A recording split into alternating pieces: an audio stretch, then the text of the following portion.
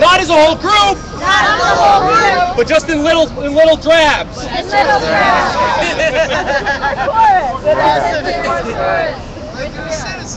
Like you're a citizen. Yes. And a civilian. And a civilian. All right, rest time. Anybody else need some water? Thanks for being here. Seriously, thanks for being here. We need everybody. My pleasure. How you doing? Not too bad. What's your name, sir? My name is Will. Nice to meet you. Will, you from New York? Yes, I am. All right. Glad to see New Yorkers out here. That's good. We got a pretty diverse crowd out here from all over the world. Yeah. Here, down here? And yeah. I was up at Foley. Okay. Yeah, I was there for a little while. Did you? Yeah, did you see the show and everything? I saw some of it. Yeah, right. Yeah, it was a nice day. Yeah, it was beautiful. The only thing that was lacking was there was no food or water there. Yeah. But other than that, it was a good event. I mean, I bought this T-shirt yesterday there. You know. Yeah, I bought a T-shirt there too. IWW. I like that. Yeah, it's got. Check out the back.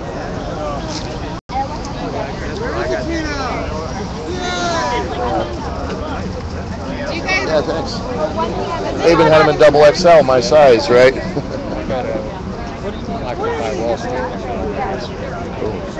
Yeah, I'm always looking for.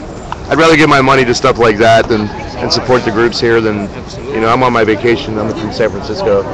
Yeah, I came down here. I've been waiting like a year to be able to do this, right? You ever go over to Oakland? Yeah, I've been over to Oakland. I was there the night that Scott Olson got hit in the head with a tear gas canister. I was right there. I was like literally, like see that guy in the orange shirt? I was like about that far away. Oakland police are no joke.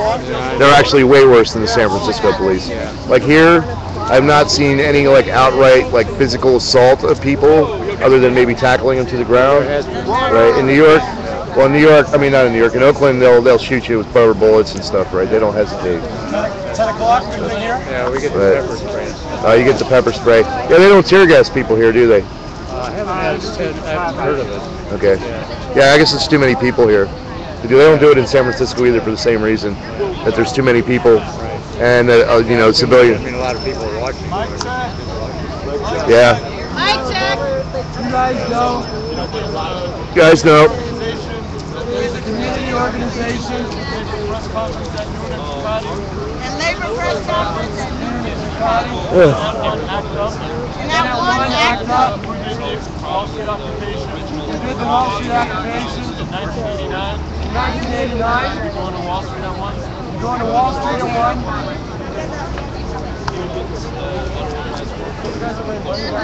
1. Well, so far this has been a really good demonstration. I'm impressed by the people's street sense around here. They kind of know where they're going and what they're doing. So that's kind of nice. Most of them have done it before. Good. Yeah, it's been good to be with experienced people. I got 41 years of activism and experience, right? Fighting the police. When I was younger, I was a holy terror, right? Fighting the police. I've like been more than my few share of police officers. I was back in the day before it was more fashionable to be nonviolent, and we would escalate the level of conflict in proportion to what the police were doing. That was our agreement. And I got to the point in Berkeley, I was like lighting dumpsters on fire and pushing it at the police. Yeah, I burned more than my fair share of cop cars too. So, you know, I blew up a cop car. I don't know, about 4 months ago with a potato. Right? Yeah, they had a command vehicle that was like parked in front of my house, like day after day. Because I live in the like the poorest street in San Francisco, right? And so the cops are always out there pushing people around and whatnot. And they had this mobile command vehicle that was put there after somebody got murdered.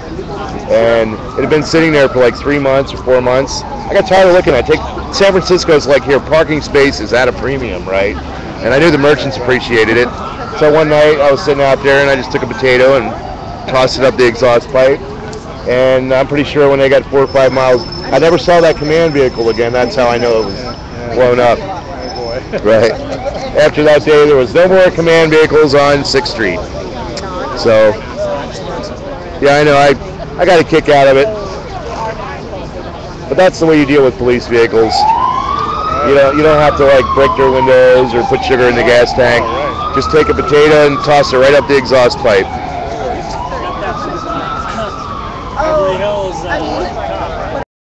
Yeah, is that the pressure in the engine builds up because the air is not coming out properly? Yeah, when you can't get the combustion gases out, you get licorice gases. Right. Right, gotta go somewhere. Right, and then then what happens usually is they throw a whole bunch of rods. But we're not really into property destruction or anything like that. It was just, I don't know, I got tired of seeing it out in front of my house all the time. You know? Yeah, it's like a visible symbol of my oppression. But where I live, it's like, you know, you think San Francisco would be like a more of a level-headed place. You know, it is in some ways socially. In some ways, we're a little more progressive than New York. You know, because we value our diversity in San Francisco, right? So my name's Clark. Clark. Right. Yeah, if you're looking for me on the web, Freeman Sullivan. Freeman Sullivan. Freeman Sullivan. That's my last name, Sullivan. And then you can find everything about me. You can find my live stream. If you want to see yourself, you can come to my live stream and check it out. I archive all my videos for people to watch. Right? They get posted to YouTube after I'm done with them on. Right? And I really enjoy live streaming. That's why I came out. This is my way. Since I'm not like physically able to like move around like a lot of these folks are. Well, I got my Zen here to help me. But I decided I would start doing live streaming because I want to be able to protect people from the police department. And also, we can get the story out there in the world for other people. Right, so it's right. And I do a bunch of web stuff. I'm a web developer, network engineer. I do all kinds of, I'm a computer guy. That's what I do. And actually, I get paid to break into computer networks. You're one of those. Oh, yeah. Oh, yeah. So, yeah, the police department really, if they were after me and they really wanted to give me a hard time, then there would be holy hell unleashed on their computers. I'm pretty sure most of them would be destroyed. They'd have to replace all the hardware too. But that's totally like, you know, anybody can, you know, all my live streams. I'm not like worried about getting caught or anything like that because you gotta be fucking get up pretty fucking early in the morning. You know what I'm saying? You know, you can ask Zen. Well, Zen knows. Like, I get up in the morning. Like when somebody says they're getting up at 6, I'm up at 5:30, right? Yeah. Well, yeah. Okay. Well, I didn't have been to bed tonight. Since I'm here visiting, there's so many wonderful people. Yeah, and I'm like, I love to get in conversations, and I love talking to people. So I end up spending all night. I'm up all night talking, and then, you know, time rolls around, and I'm like, oh man, you know, I gotta, you know. But today we made a special effort. I've been lying around for the last 2 years. I shattered my leg, right, and I found out I had leukemia. It was caused by leukemia. I don't have it anymore. Yeah, I'm in remission. They found out I was. They actually discovered it after I had went into remission. I had AML, and my doctor told me to keep doing what I was doing, which was smoking pot every day. He said that was, you know, he was one of those cool doctors that you get, right?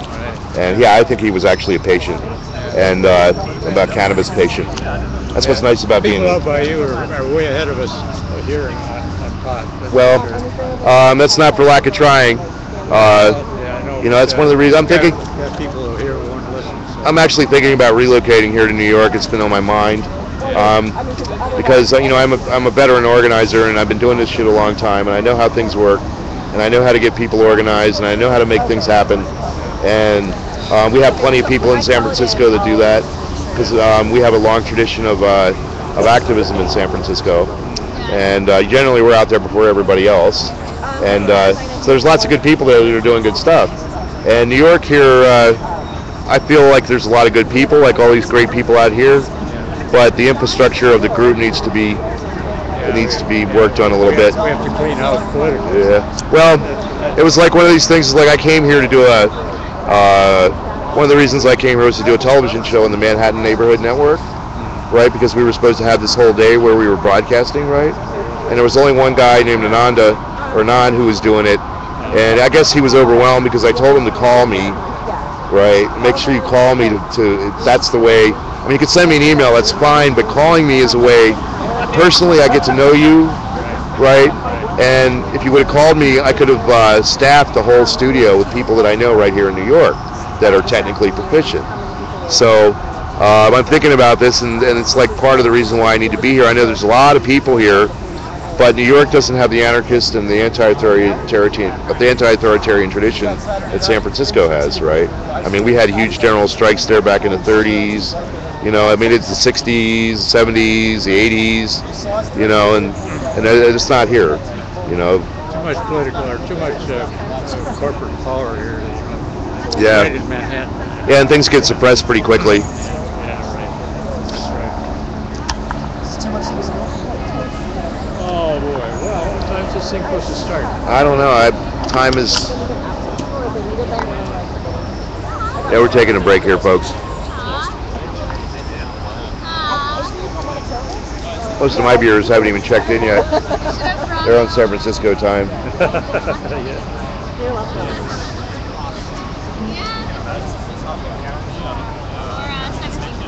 Ooh. Yeah, I love doing this. This gets me out. I get to go to a lot of events. How long are you going to be here? I'll be here until Thursday. I'm working with my buddy Zen. We're doing some video projects too. So I love New York. It's a great city. It's the only city that rivals San Francisco for pure filth. You know, like garbage and everything, right? Like I think San Francisco is dirtier than New York. Well, it used to be the other way around. Yeah. But New York's smellier than San Francisco. Especially when they don't pick the garbage up. Yeah. I mean, I've smelled some smells here in New York that I can't classify. Yeah, I know. And I got a honker that, like, That's because it's a mixture of a lot of things. Right. Oh yeah, right. Well, this is the most highly urbanized area in the United States, and then second is San Francisco. So we're getting we're getting a 1,000-foot tower. Finally, after years of fighting it, right, that they finally snuck one in,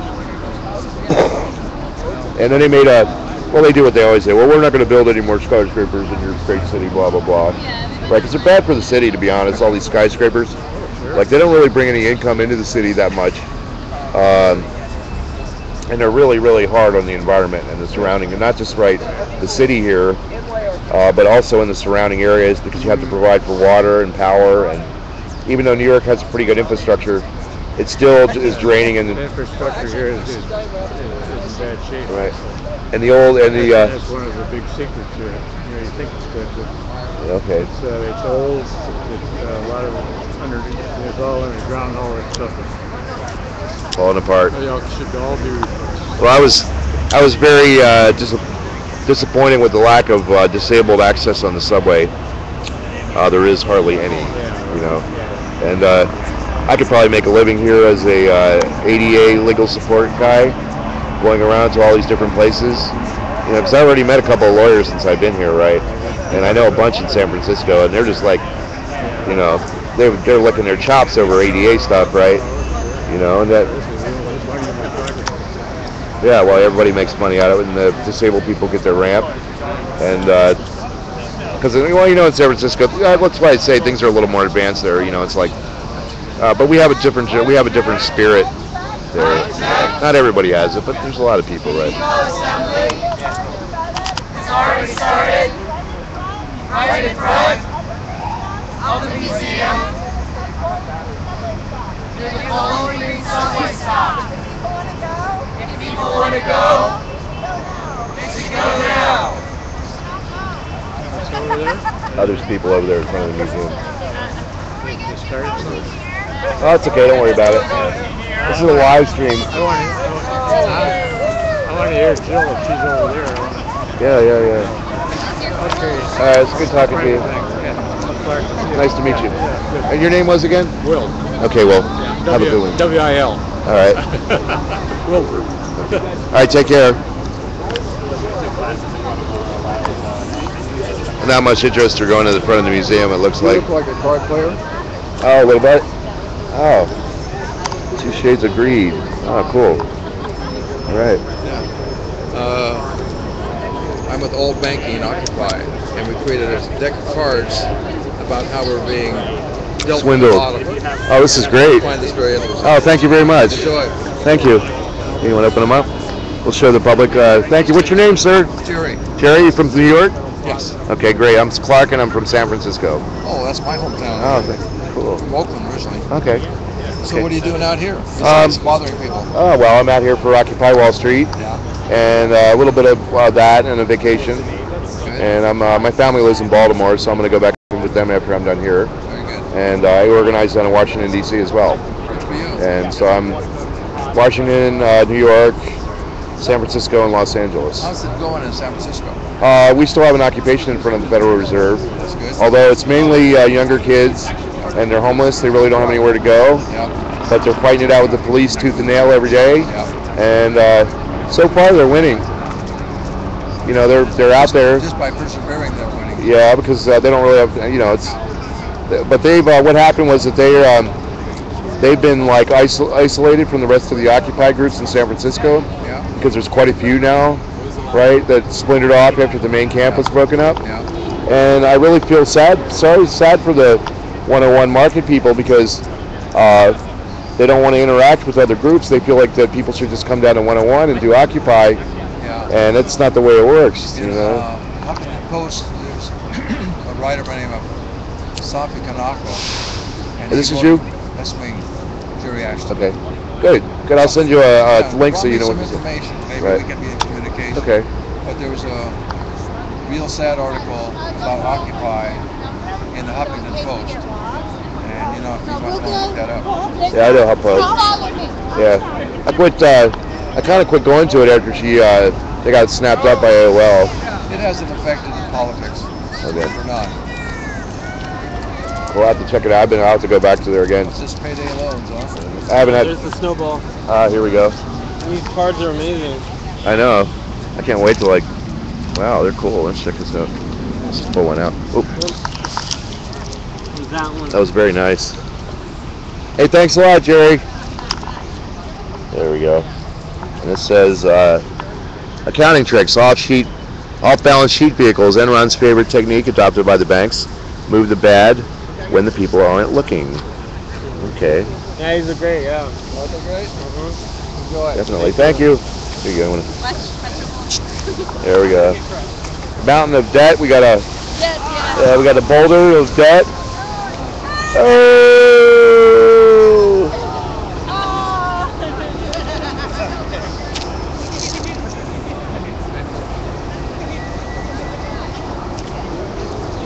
Oh God, I'm so sleepy.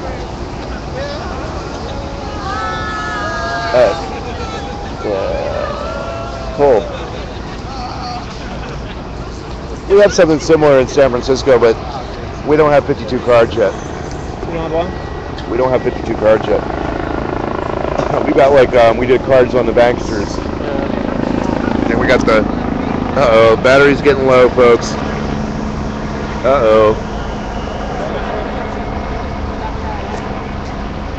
All right, well, I'm gonna keep it and let it go as long as I can. We're almost at, we're over 2 hours. Okay, for everybody that's watching, since I'm over 2 hours and I don't want to take a chance on losing this footage, I'm going to stop it. I'm going to put a new battery in. It's going to take about 3 minutes to 4 minutes for me to reboot and everything. So hang around. I'll be right back, and I'll definitely give you more coverage from Occupy Wall Street here in Lower Manhattan. So give me a couple of minutes and I'll be right back.